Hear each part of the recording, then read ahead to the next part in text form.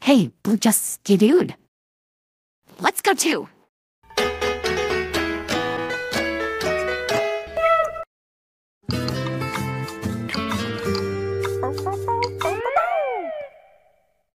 Hey, Blue just skidooed into that picture of June's house. Let's go too.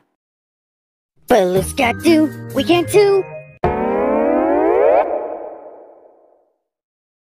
Whoa. We are outside at June's house. I think this is where June lives here. Let's go look around.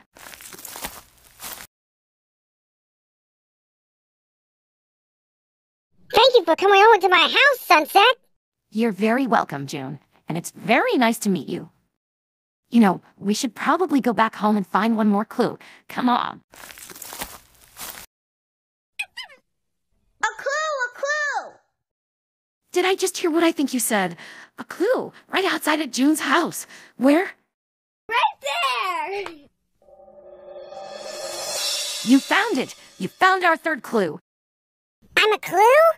Yes, June, you are a clue, one of Blue's clues. Wow! I can't believe I'm a clue! Now what do you do? What do we do next? We need to write this clue down in our handy-dandy notebook, right? Me? I get to be in the notebook. All right, June, if you can just hold still for a bit. We have a circle for her head, the ears, her hair, and her face. And there, our third clue, June. Yep, that's me. And we have all three clues, too. Oh, we have all three clues. You know what that means. I don't actually. What does it mean?